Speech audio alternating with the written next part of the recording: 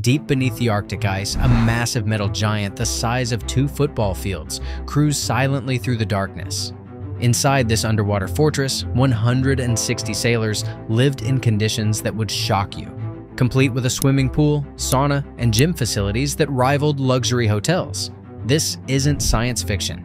This is the story of the Soviet Typhoon Class submarine, the largest nuclear submarine ever built in human history. These underwater giants displaced 48,000 tons, more than twice the size of America's largest submarines. To put that in perspective, these monsters were so massive they could surface and launch devastating nuclear strikes without even needing to dive. The sheer engineering marvel of these vessels changed submarine warfare forever, and what happened inside them will leave you amazed. The last of these giants, the Dmitry Donskoy, served for nearly 40 years before being retired in February 2023. But the secrets of life aboard these floating cities remained classified for decades.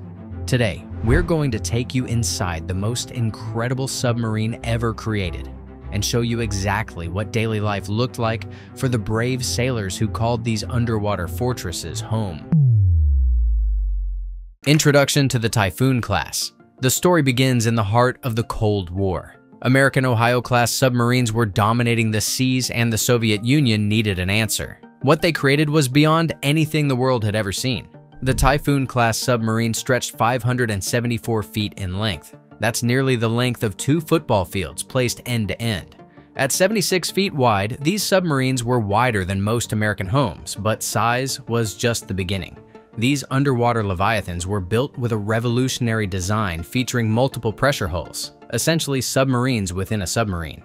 This unique construction not only made them incredibly strong, but also created space that submarine designers had never had before. Space that would be used in ways that would amaze even today's naval engineers. Between 1976 and 1989, the Soviets built 6 of these incredible machines. Each one cost more than an aircraft carrier and represented the pinnacle of submarine technology. The Americans had nothing that could match their size or capabilities. These weren't just submarines, they were underwater cities designed to stay submerged for months at a time. If you're as amazed by military engineering as we are, type "proud" in the comments below. The revolutionary design. What made the Typhoon Class so special wasn't just its size, it was how that size was used. Traditional submarines cram everything into tight spaces, forcing sailors to live in conditions barely better than prison cells. The Typhoon Class changed everything. The secret was in the hull design. Instead of one long pressure hull like conventional submarines, the Typhoon featured 5 separate pressure hulls. 2 main hulls ran parallel to each other, with 3 smaller hulls positioned strategically around them. This created something unprecedented in submarine design: actual room to breathe. The missile compartment sat between the 2 main hulls, housing 20 massive ballistic missiles. Each of these weapons was over 50 feet long and could deliver multiple nuclear warheads to targets thousands of miles away. But here's what's truly incredible. The submarine was so large that these massive weapons barely took up any space inside. This design philosophy created something the submarine world had never seen before. While American submarines focused on cramming maximum capability into minimum space, the Soviets went the opposite direction. They built a submarine so large that crew comfort became possible for the first time in naval history. The titanium pressure hulls could withstand crushing depths of over 1,300 feet. The outer steel hull was covered with 800 tons of special rubber coating that made these giants nearly invisible to enemy sonar. American submarine commanders would later admit that detecting a Typhoon-class submarine was like trying to find a ghost in the ocean. Life inside the floating Hilton. Now here's where things get truly unbelievable. Soviet sailors quickly nicknamed these submarines floating Hiltons, and once you hear about the facilities inside, you'll understand why. The Soviets didn't just build the world's largest submarine, they built the world's most luxurious one. Let's start with something that will blow your mind. Each Typhoon-class submarine had its own swimming pool. Not a tiny bathing area, an actual swimming pool measuring 13 feet by 6 feet and 6 feet deep. This wasn't just for show. Soviet naval tradition included the practice of jumping into cold water after using a sauna for health benefits. So naturally, they built saunas too. The sauna was lined with oak boards and heated using the submarine's nuclear reactor. After a session in the 180-degree heat, sailors would jump into the ice-cold pool water. This wasn't just luxury. Soviet naval doctors believed this practice kept the crew healthier during long deployments under the ice. But the amenities didn't stop there. Each submarine featured a fully equipped gymnasium with weights, dumbbells, and exercise equipment. Remember, these sailors would spend up to 120 days submerged without seeing sunlight. Physical fitness wasn't just important for health, it was crucial for maintaining morale and mental stability. The living quarters would make modern submarine sailors jealous. Instead of the cramped bunks stacked 3 high that you find on American submarines, Typhoon crew members had individual cabins. Officers enjoyed 2- and 4-person rooms complete with wash basins, televisions, and air conditioning. Even the enlisted sailors had private sleeping areas, something unheard of on any other submarine. The common areas featured comfortable padded chairs, wooden paneled walls, and full-size doorways. The walls were decorated with forest landscapes to help sailors forget they were trapped underwater. 2 separate dining rooms served the crew, one for officers and another for enlisted personnel and warrant officers. But here's the reality check that might surprise you. These luxury facilities came with strict rules. Crew members needed special permission to use the pool, sauna, or gym. Military duties always came first, and even during calm periods, officers might deny access if the facilities were needed for storage.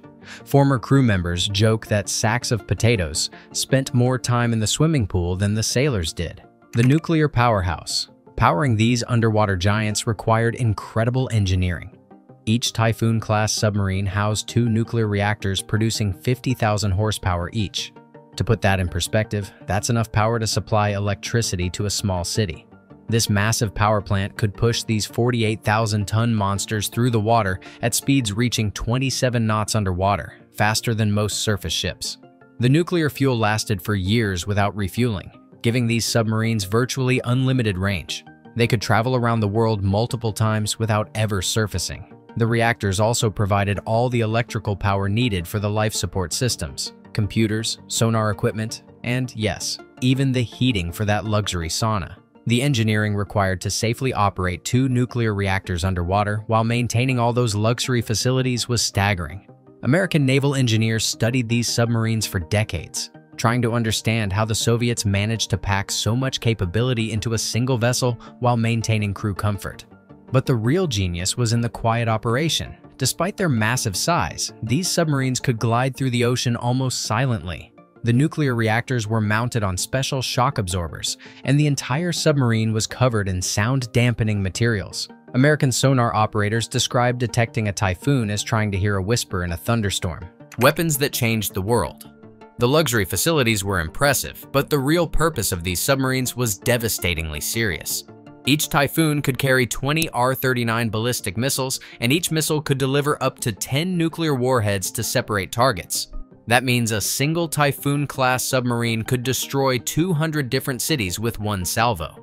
These weren't just any missiles. They were monsters. Each R-39 stood over 53 feet tall and weighed more than 80 tons. They had a range of over 5,000 miles, meaning a Typhoon sitting under the Arctic ice could hit targets anywhere in the United States. The accuracy was terrifying. These missiles could hit within 500 yards of their intended target after traveling thousands of miles. What made these weapons truly frightening was the submarine's ability to launch them while surfaced. The Typhoon was so large and stable that it could break through Arctic ice, surface, and fire its entire missile load in less than 15 minutes. Then it could dive back under the ice and disappear before any retaliation could reach it. American military planners called this capability a first strike option. A single Typhoon could theoretically start and end a nuclear war before anyone knew it was there. The psychological impact on Cold War strategy was enormous. Knowing these giants were lurking under the Arctic ice changed how both superpowers thought about nuclear warfare. Daily life. Underwater. Living on a Typhoon-class submarine was unlike anything in military history. The 160-man crew operated on a carefully planned schedule designed to keep everyone healthy and sane during months underwater. Unlike smaller submarines where sailors work 18-hour days, Typhoon crews maintained normal 24-hour schedules thanks to the abundant space. Meals were a highlight of submarine life. The galley could store massive amounts of food.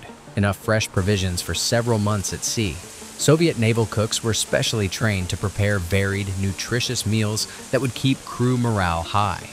The dining rooms featured proper tables and chairs, not the fold-down surfaces found on cramped submarines. Entertainment was crucial for psychological health. Each submarine carried a library of Soviet films and television shows. The common areas featured game tables where off-duty sailors could play chess, cards, or dominoes. Some submarines even had small libraries with hundreds of books to help pass the long hours underwater.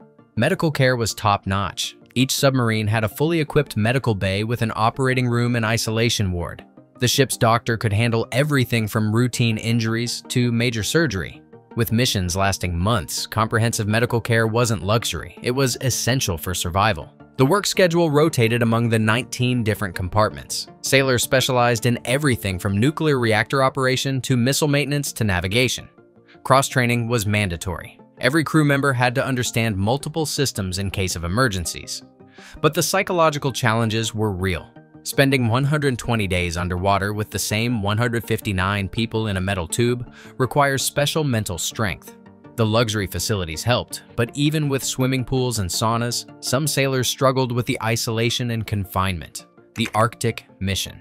These submarines weren't built for tropical cruises. They were designed specifically for Arctic operations. The massive sail was reinforced with extra thick steel that could smash through ice up to 8 feet thick. When a typhoon surfaced in the Arctic, it was like watching a metal mountain emerge from the frozen wasteland.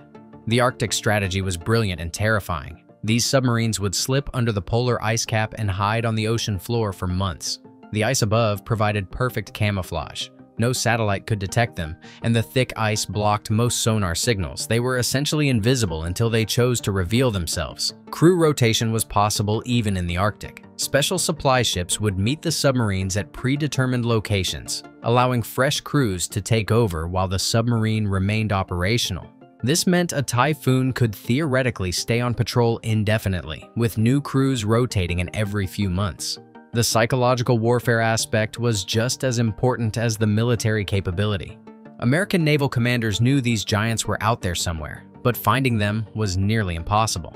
The mere knowledge that Typhoon-class submarines were patrolling under the Arctic ice forced the United States to completely rethink its naval strategy. Winter operations in the Arctic tested both man and machine to their limits. Surface temperatures could drop to -60 degrees Fahrenheit, but inside the submarine, crew members enjoyed comfortable temperatures maintained by the nuclear reactors. The contrast between the harsh Arctic environment and the luxury facilities inside these submarines was remarkable. The end of an era.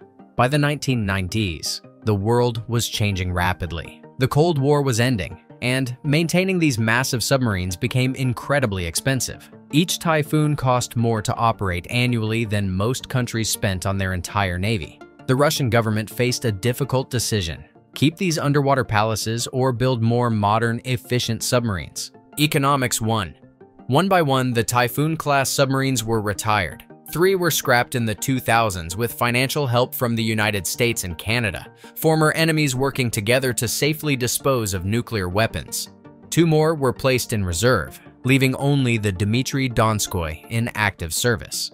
The Dmitry Donskoy became a test platform for new Russian missile systems. Instead of the massive R-39 missiles, it was fitted with modern Bulava missiles for testing. This allowed Russian engineers to develop new weapons while keeping the last Typhoon operational. In February 2023, even this final giant was retired after nearly 40 years of service. The announcement marked the end of the most ambitious submarine program in history.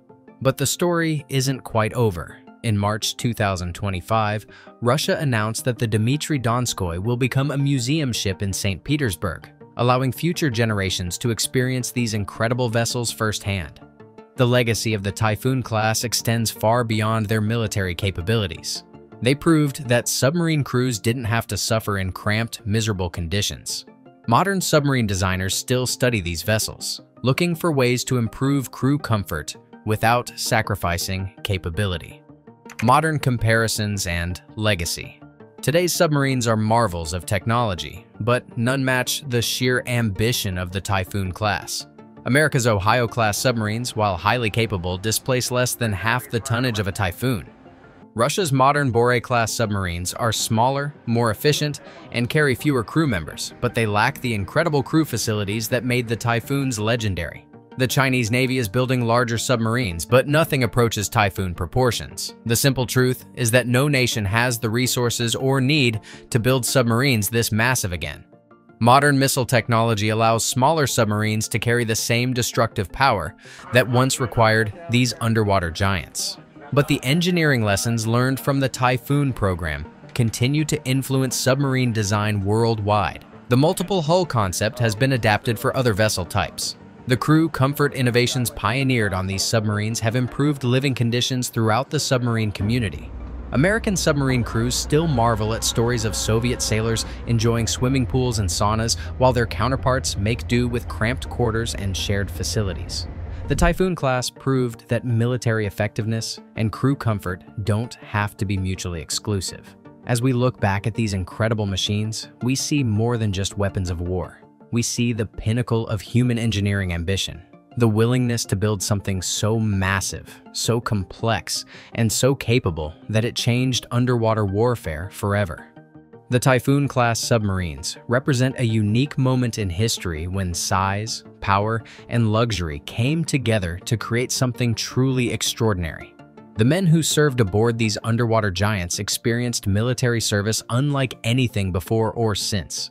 They lived in conditions that most modern sailors can only dream of, operating weapons that could reshape the world, all while cruising silently beneath the Arctic ice in the largest submarines ever built. That's the incredible story of life inside the largest nuclear submarine ever built in history.